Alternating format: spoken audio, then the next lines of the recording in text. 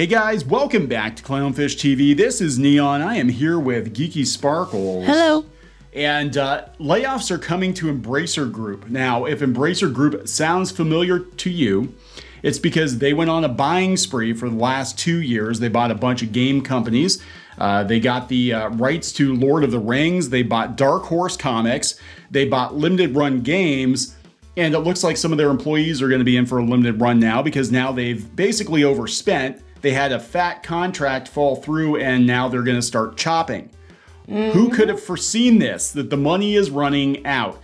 And apparently not Embracer Group. Apparently not Embracer Group. Everybody's like, wow, Embracer's buying this, Embracer's buying that. They bought this studio, that studio, and now they're running out of money. Maybe never go full Disney. Well, that's it. The closest example I can think of with Embracer is Disney, except they're like the Disney of video game companies, and also Lord of the Rings, the IP. They're going to make more Lord of the Rings movies.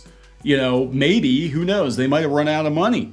I don't know what's going on. So we're going to talk about this. Before we get into it any further, please subscribe for more pop culture news, views, and rants. Guys, you'll get a woohoo if you do. Woohoo! So this is really interesting because I remember so many people getting on us when we were talking about Embracer Group before. And they're like, oh no, these guys are very based. It's going to be great. Embracer Group's a great company. I do remember that, yes. You know, they're not woke at all. They're great. And then not long after they bought limited run games, Embracer bought limited run games, and they think it was Embracer Group that put pressure on them to fire Carolyn because of online backlash. And for a tweet that was made years ago. For a tweet that was made years ago, calling her a transphobe over the J.K. Rowling All because she said situation. she wanted to play the new Hogwarts Legacy game. And now one of the co-founders of the company is out the door as of a couple weeks ago. So I think all of these things are related. I think their sales took a massive hit.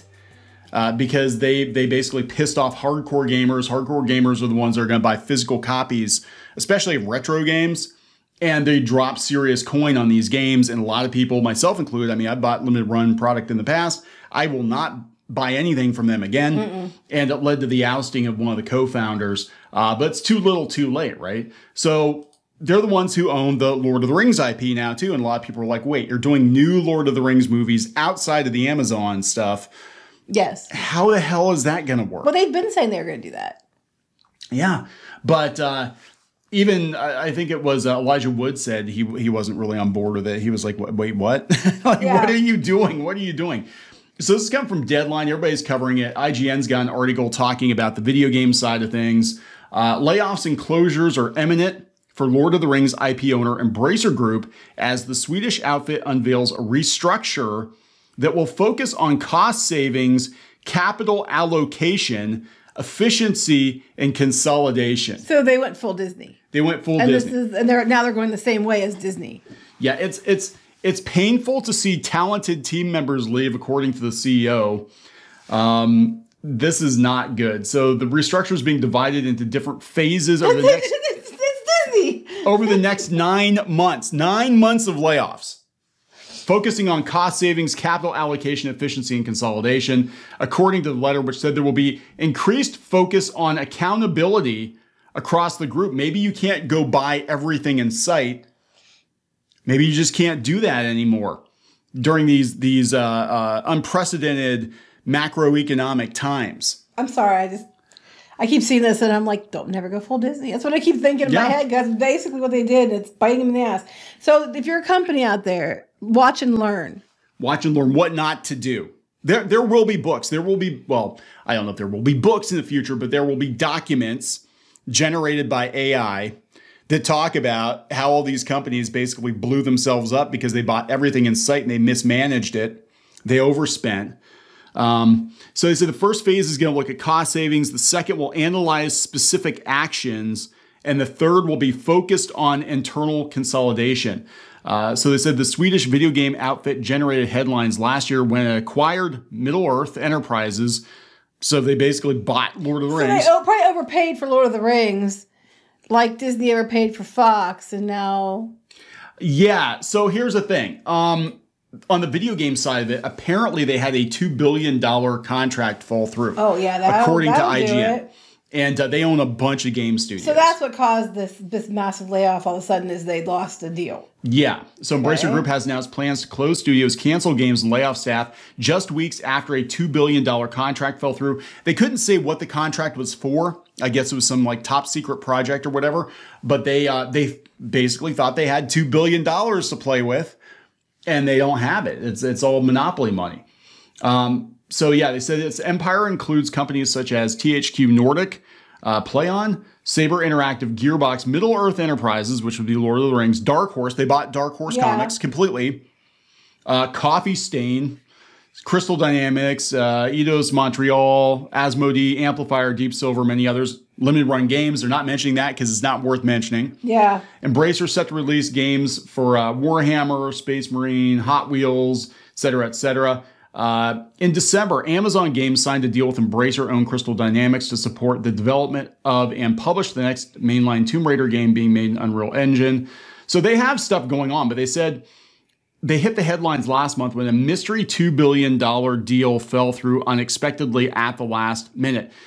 They had a verbal commitment for a major deal made in October of 2022, which would have included more than $2 billion in contracted development revenue over a period of 6 years. I wonder if this was like Disney stuff or if this I was thinking it. I didn't say it. I don't know. It could be a lot. There's a lot of things it could be.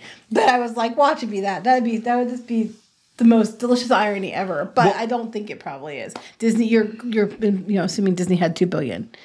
Yeah, well, Disney assumed it had $2 billion. The weird thing about this is if you look at the buying spree, it all happened around that time. I think they thought, and how incompetent, of a CEO is like, oh, we have a verbal commitment. Somebody said they're going to give us $2 billion, so go out and buy a whole bunch of companies. Is that what they did? But I mean, what was it? Some Lord of the Rings game, and after the Gollum game did so terrible, it was another company. People got shy, just last minute pulled it. I don't know. They won't say what it is. Nobody says what it is. The partnership involved many of the highest rated global advisory boards, several hundred people engaged on both sides. Holy shit. Final paperwork was even finalized the night before the company's latest financial report was due out. Wait, so the final paper was finalized. That would imply that it was finalized, not final paper being finalized. Yeah. Means it's done, but apparently it's almost not. Done. So it can't be finalized. Until the ink dries and the check clears, it's never done. The day after, in a video call announcing the company's financial report, a visibly shaken Winged Force struggled to explain the catastrophic impact of the collapse of the deal would have on the company. We're seeing the impact. So yeah, they engaged close to 17,000 people. 17,000 people work for this company. So this is just another example of another company, a media company, imploding because they bought too much, they mismanaged. And again, we don't know how each individual division is performing, but like... It sounds like they put all their eggs, they based everything on this one deal, and they shouldn't have done that. Yeah, and they were going around, like I said, they bought Dark Horse Comics, and people were like, okay, they bought Dark Horse. They have no interest in comics. They basically wanted like the Hellboy IP or whatever Dark Horse had. Yeah, but they're not saying they bought the stuff because of this deal. No. But I'm thinking they thought they had more money to play around with because they thought they were going to... That's my personal opinion. I think because this would have been negotiated for months. Their buying spree happened like last summer. They just went around, they just started buying, including limited run games. Dark Horse, I think, was last year. Lord of the Rings was last fall, I think. And they were announced immediately they were going to do more movies and all that stuff. And I think they went on this buying spree thinking that they were going to have billions of dollars that they don't have. And I'm also, but again, I'm like, you're a CEO of the major company and the ink isn't dry and the check hasn't cleared. You don't have that money yet. And what we're seeing now with everybody, and that's, every Disney and all these companies, is they all counted their chickens before they hatched. They all thought they had money coming in that they didn't have coming in. And then, the solution's always been like, oh, we run out of money. Let's just go to the bank and get another round of venture capital. So they're saying, they were previously expecting the breakthrough moment this coming year. It's now preparing for such an event. The following 2 years, saying the company is nearing a notable inflection point. They basically can't afford to go out and buy shit anymore. And the shit they have, they can't afford to keep running. And a lot of these are redundancies. There are a lot of these companies, these gaming studios that overlap with one another and the kinds of games that they make. And so what's going to happen is they'll probably just say, hey, Crystal Dynamics and THQ and Asmodee, we'll just like merge you all together because you all basically do the same thing. Anyway, pretty much, yeah. And again, this is just like, we're going to see so much media implode. And it's so sad because you look at all these companies and they were all separate entities at one point in time. And then, like EA came in and Embracer Group came in and Disney came in and they all just start gobbling up all these companies. Well, Disney isn't doing it for gaming anymore. They're outsourcing all their gaming now. But yeah, but I'm just saying, just in general, like all these media companies buy up so many websites, they buy up so many, IP and so many smaller studios. They're not even mentioning limited run games. They're mentioning all these companies. It's not worth it. They're not even mentioning that one. No. That's what blows my mind. It's like, so they already decide they're getting rid of that one because they're not even bringing it up.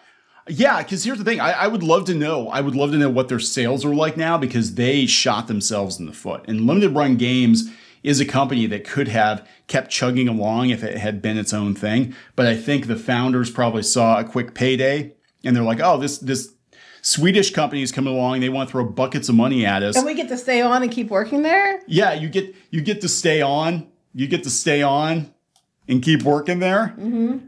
If a deal sounds too good to be true, this is kind of what happened with Rooster Teeth, too. They had a good thing going, but it wasn't enough. They wanted to, do the Hollywood thing.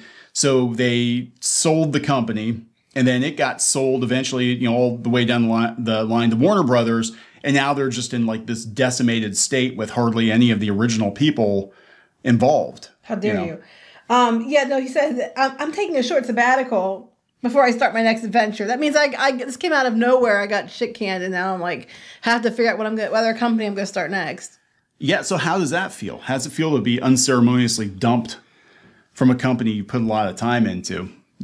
I think they've looked at the numbers. I think they looked at and they're like, yeah, you guys aren't bringing it, and you might have been the one responsible for the drama around that customer service manager who caused us to lose all kinds of business. Get the fuck out of here. Mm-hmm. So I think a lot of people are going to wind up losing their jobs. Or it could just be, we're going to roll you. If the redundancy, we're going to roll into something else. Limited Run Game would be a branch of one of the other companies. Yeah. Because it's tiny in comparison. Well, it's very tiny. The thing is, they barely do any original stuff. They basically just publish physical copies of other studios' games. Right. And there's a limited demand for that. There's which only is why it's called Limited Run, which easily could be absorbed into one of the other companies. Yeah. And it's like so-and-so presents Limited Run is a division of that doing these games. Yep. You don't need a separate. Nope, not at all. So this is what happens, guys. I don't know, but we'll watch this situation because I'm very curious to see how it's going to impact the Lord of the Rings movie plans. I could actually, if they're hard up for money, see, nobody has any money. That's the problem. I could see them selling Lord of the Rings completely to Warner Brothers because, they did New Line Cinema and that they did the original movies. I could see them doing that, but I don't think they have the money to buy. I don't think they have the money to buy either, but I think that would be dumb on their end because that's one of the things they have that's actually potentially worth money. Right. I don't think they're going to do that. Well, then they might just juice these hobbits as much as yes, that I can see, but I'll disagree with you that they might sell it. But they might, and then I'll be like, haha, I told you. Can you milk a hobbit? It has nipples. It can milk anything with nipples. You can milk hobbits. And apparently almonds. I mean, who knew? And cashews. You can milk nuts. There's a joke in there somewhere. There is, and I didn't even see that one. Yeah, are we gonna wrap this up? Oh, sorry, I just saw Treat Williams died. Oh, that sucks. Yeah, and Ezra Miller's on the red carpet. That also sucks. See ya. Bye. Sorry, I yelled loudly. That's okay. I got the limiter on. Okay. So you can tell my kick setting. Yeah, you can Wait, tell. Really? It automatically limits it when I yell? It does. When the pitch gets too high, it does. Sometimes if you sound like all robotic, it's because it's bringing the decibels down. Okay. I'm sorry. I'm sorry.